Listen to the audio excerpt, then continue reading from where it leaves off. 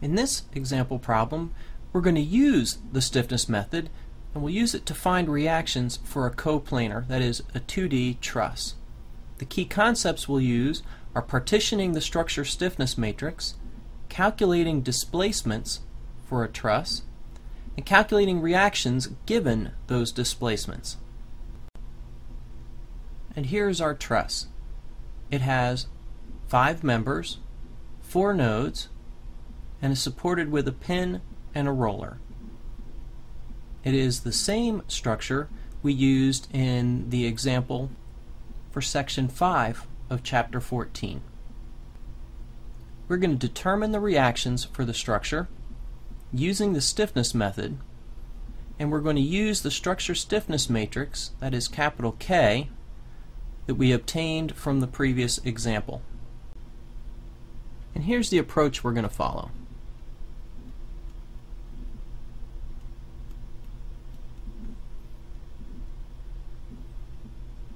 This is actually a determinate truss, so we're going to begin by finding the reactions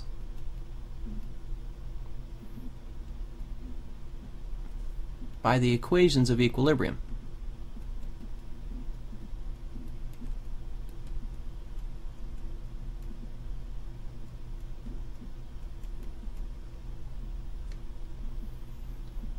Then we'll begin the stiffness method approach, and we'll partition the structure stiffness matrix.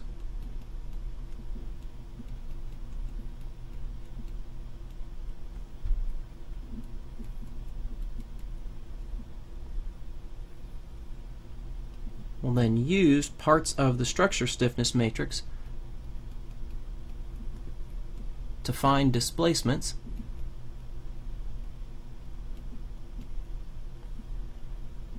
and then we'll use those displacements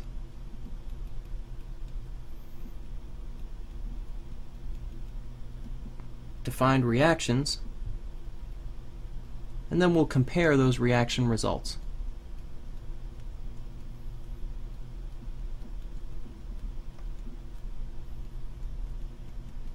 Which we expect will be identical to within round-off error. Step 1. Find the reactions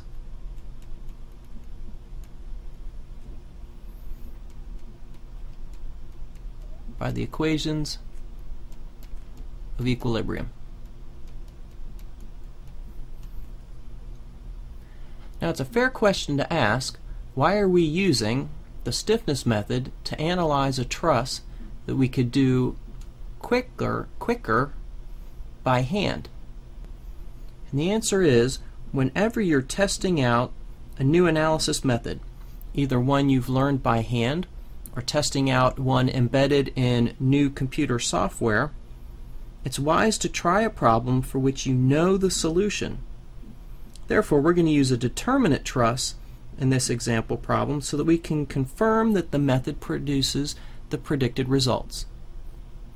In essence, we're confirming that the method works, and we're confirming that we know how to use the method properly. So getting back to step 1, at node 4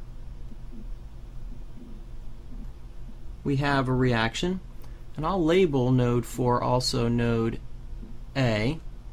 So we have reaction AX, we have reaction AY, and I'll draw these reactions in the directions of the degrees of freedom as labeled. I'll label this node B, and we have horizontal reaction BX. Again, I'll draw it in the direction of the degree of freedom. Now to apply equilibrium. Let's first sum forces in the vertical direction. I'll choose up to be positive. We have the unknown reaction at A minus the 2 kilonewton applied load. So AY is a positive 2 kilonewtons. It is in the direction drawn up. Now let's sum moments about point B. I can choose either direction to be positive for this summation. I will choose clockwise as positive because everything contributes in that clockwise direction. Our unknown AX through 2 meters is clockwise, and our applied force, 2 kilonewtons, through 2 meters is clockwise as well. So I solve for AX and I get a negative 2 kilonewtons. It is not to the right as drawn. Then I sum forces in the X, choose to the right as positive. I get a contribution from AX. I have my unknown BX. I solve for my unknown BX and I get 2 kilonewtons positive, so it is to the right as drawn. Now step 2. Let's partition the matrix.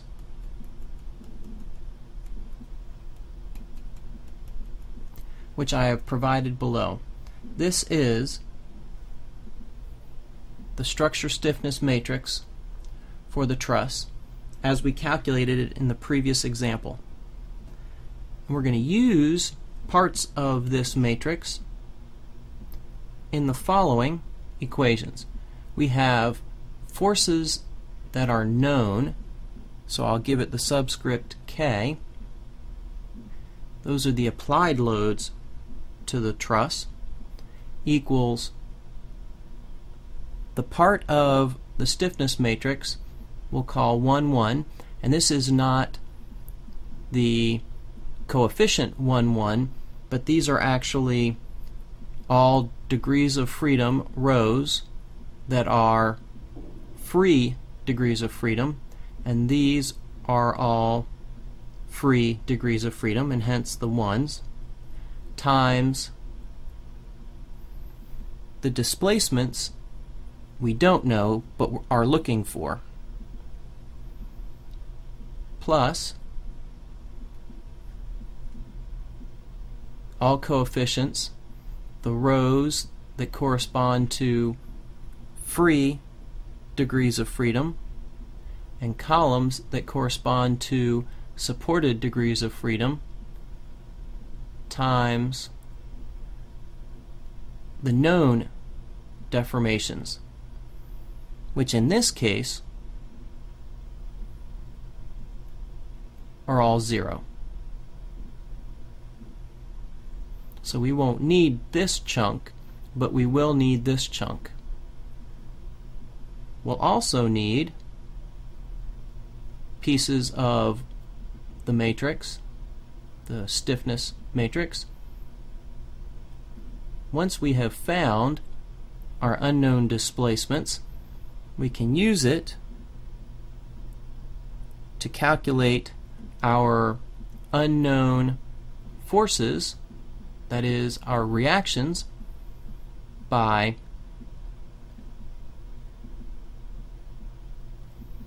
using the coefficients with rows associated with supported degrees of freedom and columns associated with free degrees of freedom,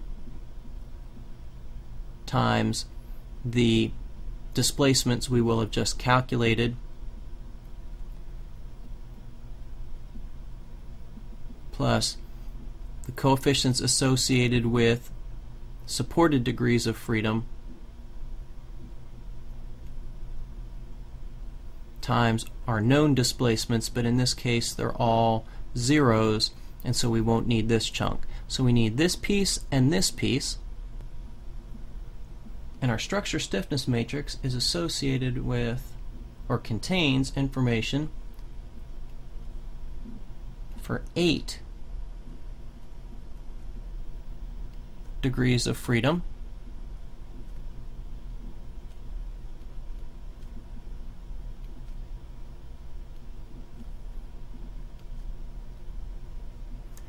and we chose the numbering sequence on our structure such that degrees of freedom 1 through 5 are all free degrees of freedom, unsupported. So I will partition my matrix this way, because degrees of freedom 6, 7, and 8 are all supported degrees of freedom.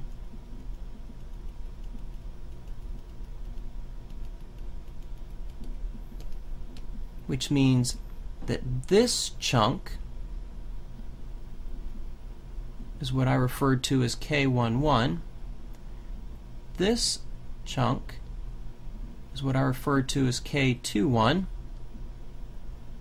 This chunk, if we had needed it, K12, and this chunk, if we had needed it, K22. So to find the unknown displacements, we're going to need this piece with A and E multiplied in. So step 3, let's find displacements.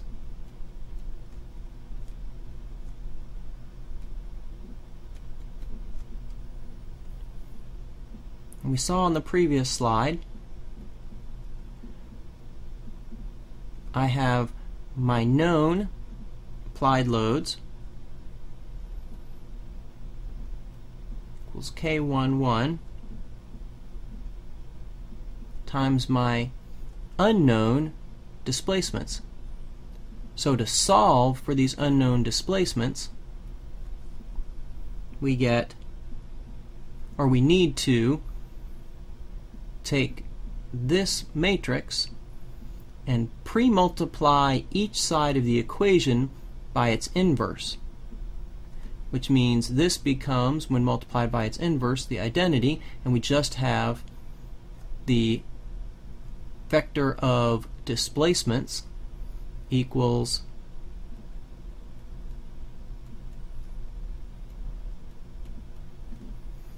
the inverse of K11 times the vector of known forces QK.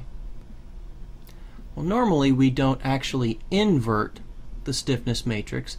Instead, we perform Gaussian elimination in order to calculate this out.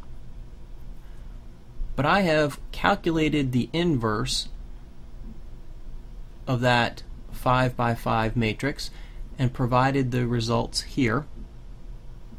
So if I scribble this out, we'll get our unknown du equals this matrix times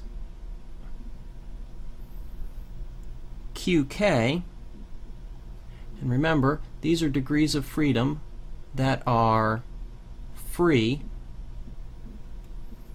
unsupported, and so we multiply it by the known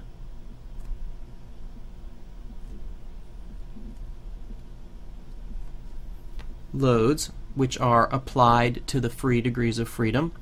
And if we look back at our structure, degree of freedom 1 has no applied load, degree of freedom 2 has a negative 2 kilonewtons, degrees of freedom 3, 4, and 5 all have no applied load. So QK becomes 0 minus 2 kilonewtons, 0, 0, 0. And now we need to multiply these two matrices together to obtain the vector of unknown displacements. So as we do that,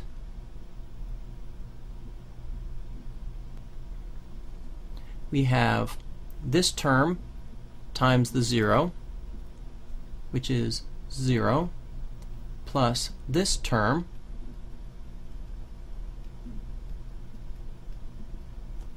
times the minus 2 kilonewtons, plus these two multiplied together plus these plus these.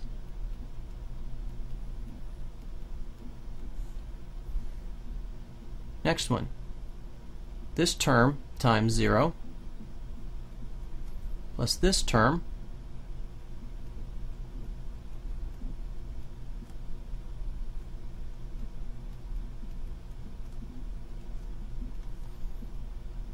times the minus 2 kilonewtons, and each of these three are 0, so these coefficients don't have impact.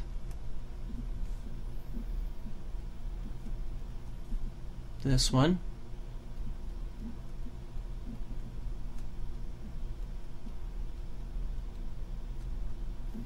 times the minus 2 kilonewtons from QK, and then the rest of the Q's are 0.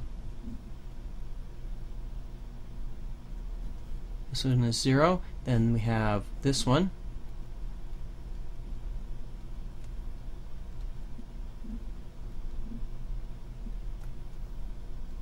times minus 2 kilonewtons, and then the rest of the Q's are 0. And our last row, this one is 0. We have contribution from this one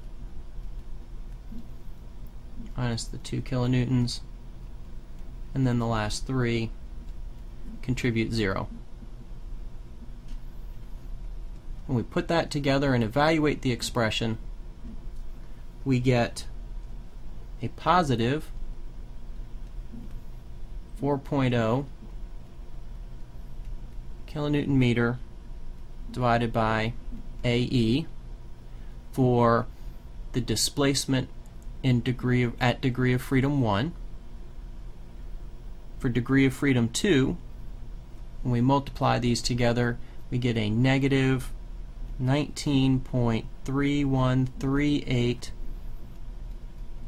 kilonewton meter divided by AE. Next one, when we evaluate it, we get a minus 4.8284 kilonewton meter divided by AE. Next one is identical.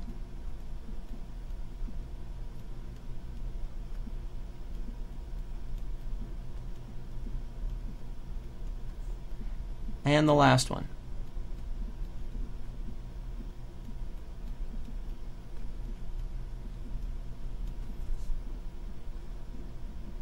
And a reminder, these are degrees of freedom 1, 2, 3, 4, and 5.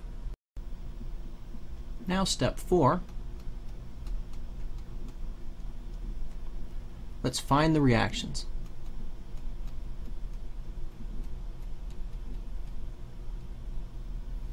And as a reminder, we find those unknown forces by using the portion of the structure stiffness matrix 2-1, that is, force at degrees of freedom that are supported due to deformation at degrees of freedom that are unsupported. And I'll call that du, although they're now known. I have retyped that chunk of the stiffness matrix we need. So let me scribble this out, because we are going to now find our reactions when we multiply it by the displacements we calculated given here. So we have the positive 4.0 kilonewton meter divided by AE, the negative 19.3138 kilonewton meter divided by AE, the negative 4.8284 kilonewton meter divided by AE, negative 4.8284 kilonewton meter divided by AE, and the negative 4.0 kilonewton meter divided by AE. Remember, these are degrees of freedom 1, 2, 3, 4, 5. These are degrees of freedom 1, 2, 3, 4, 5. And these are degrees of freedom that are supported, 6, 7, and 8. So when we combine these and start multiplying them, I have the 0 times the 4, 0 times the minus 19, plus this term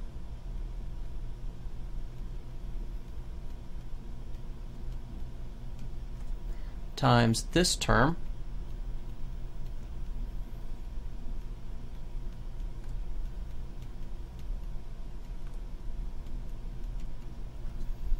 plus this term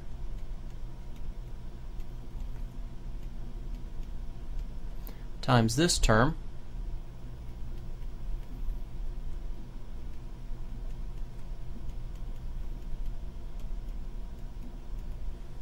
plus this term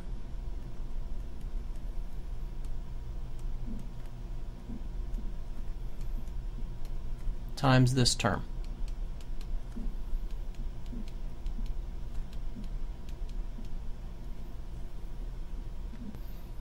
Now the next row. We have this term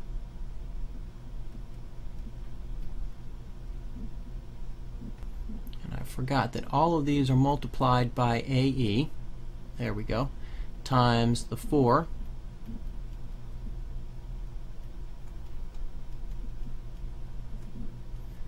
plus 0 from the second term plus this quantity times this quantity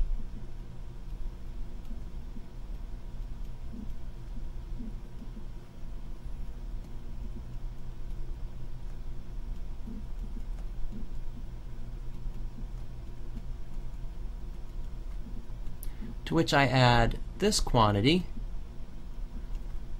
which happens to be, in this case, exactly opposite sign and same magnitude. So these two pieces cancel, and then we add 0. So really it's only this part that will contribute to our second row, or our second reaction. And our last one. These two each cause 0 terms here.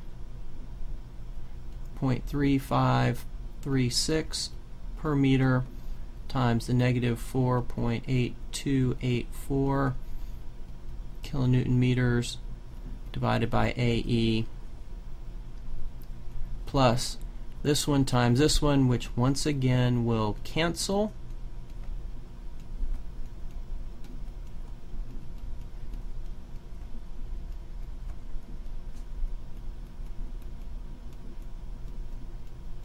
Which leaves only the last term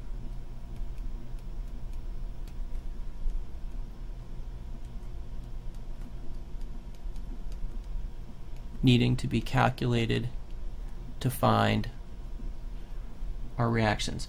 Don't forget we have the AE, so the AE in the numerators cancels all the AEs in the denominators. The meter in the numerator cancels the meter in the denominator, so we'll end up with units of kilonewtons for each of these reactions. That's a good sign. And when we evaluate these expressions, we get plus 2 kilonewtons minus 2 kilonewtons and plus 2 kilonewtons. Now remember, these are degrees of freedom 6, 7, and 8. Now step 5. Let's compare our reaction results.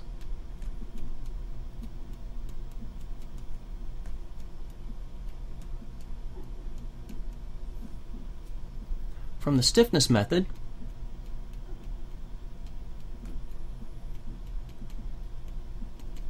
we just found, and again if I label these as A and B, so that this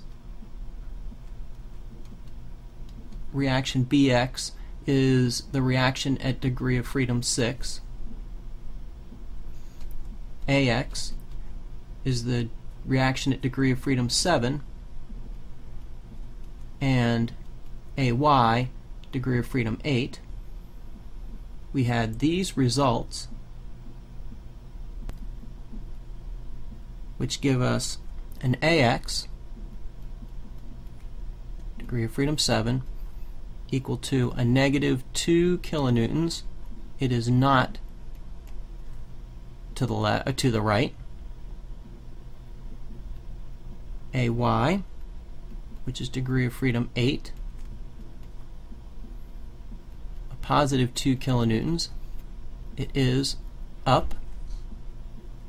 And Bx, which is degree of freedom 6, we get a positive 2 kilonewtons. It is to the right as drawn. Now if we go back to our equilibrium equations,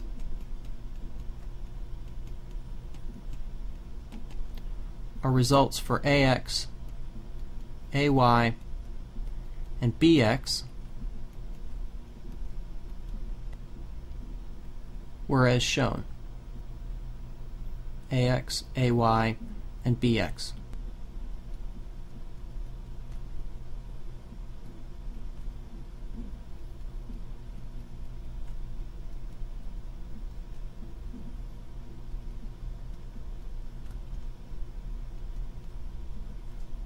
And they are an exact match, which is what we would expect to within round-off error. Now let's go back and review the process we followed. Since Chapter 14 is the first time we discussed the stiffness method, I thought we'd begin with a determinate truss, a truss we could find the information using just static equilibrium, and then we could compare our stiffness results to confirm that we understand how to apply the method. So we began by finding reactions using the equations of equilibrium. Then to begin the stiffness method, we used the structure stiffness matrix, which we obtained in the previous example, and I provided it here, and we partitioned that matrix. We distinguished between the unsupported or free degrees of freedom and the supported degrees of freedom, and we partitioned both the columns and the rows. The coefficients that denote forces at the free degrees of freedom due to displacements at the free degrees of freedom we called K11. Coefficients that correspond to forces at the supported degrees of freedom due to deformations at the free degrees of freedom we denoted by K21. And we took the inverse of K11 times the known forces, that is the applied load vector, and we calculated the displacements at the free degrees of freedom. We then used those to multiply with K21, and we calculated the reaction forces at the supported degrees of freedom. We then compared those results to the results we obtained using equilibrium equations, and we found them to be an exact match as expected. Well done.